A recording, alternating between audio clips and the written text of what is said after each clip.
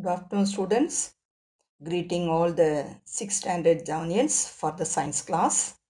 Last week, that is 15/7/2020, we learned Unit 1, Measurements, Part 1.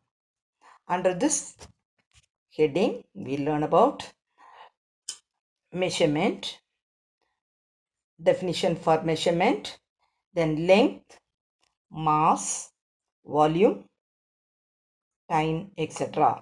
Next, we learn about SI units, that is measurement, and some of the SI units you learn.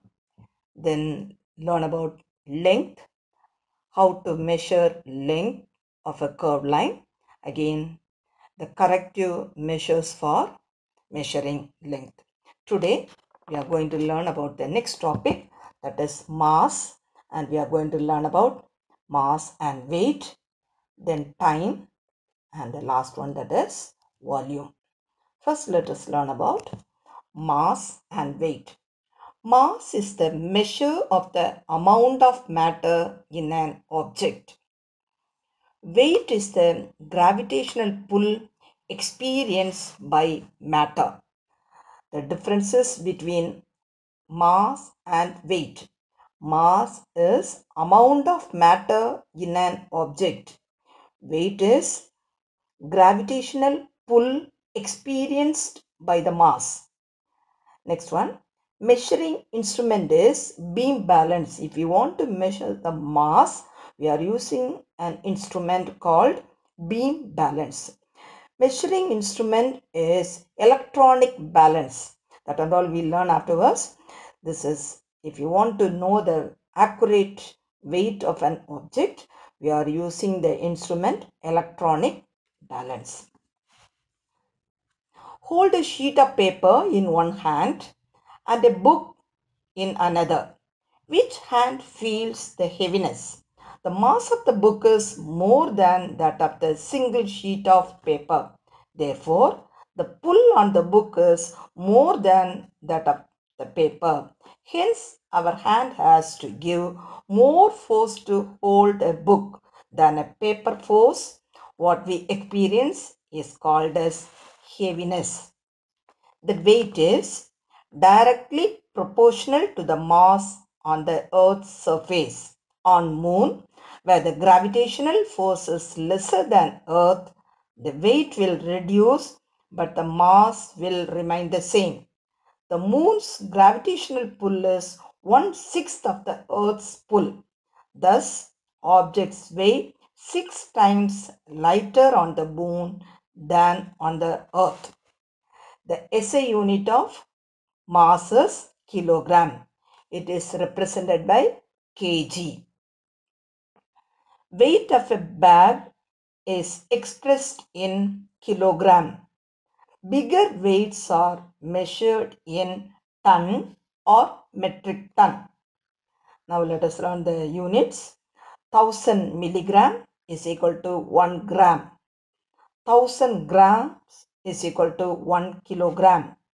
1000 kilogram is equal to 1 ton.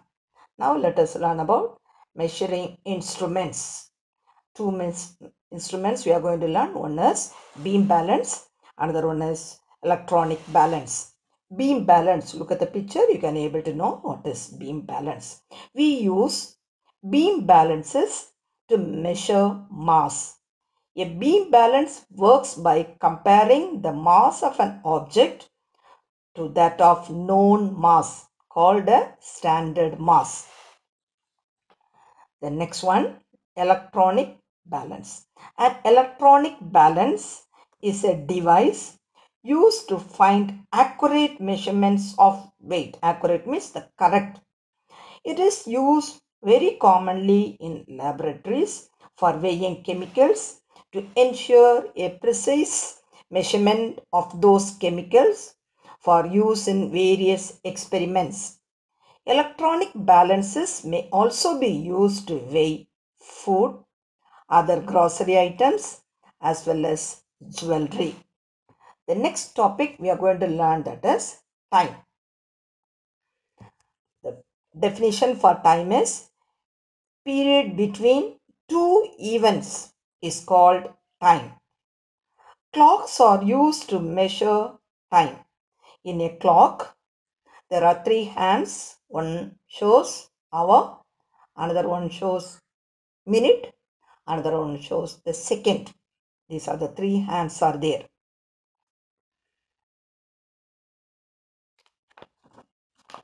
The ancient, that is one tabulation, the units of time. 60 seconds make 1 minute, 60 minutes make 1 hour, 24 hours make 1 day. Ancient instruments to measure time. In ancient time, people are using sundial or sand clock to measure time. In earlier days, people used sand clock and sundial to measure the passage of time during the day. The shadow caused by a stick can be used to estimate time. One can also use a vessel with a small hole for computing time. Take a vessel or bottle with a small hole in it and fill it with water. The time taken for water to drain can also be used as a measure device. These are rough methods for counting passage of time. We can use electronic clock, stopwatch and other instruments to count even smaller duration of time. Smaller duration of time can be calculated by using electronic clock or stopwatch, etc. Digital watch and all will be used to know the small duration of time. That picture is given here. One is